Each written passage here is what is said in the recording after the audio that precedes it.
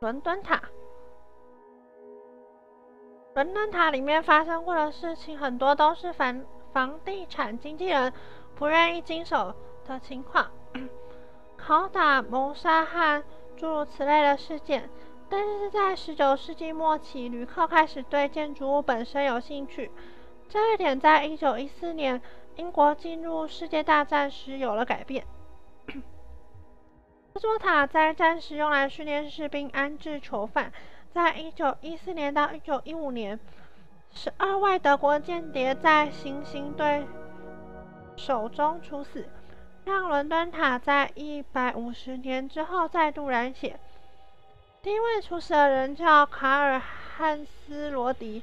根据报道，他留了一张便条，感谢抓到他的人热情款待，甚至在处死之前和行刑队的每个人握手。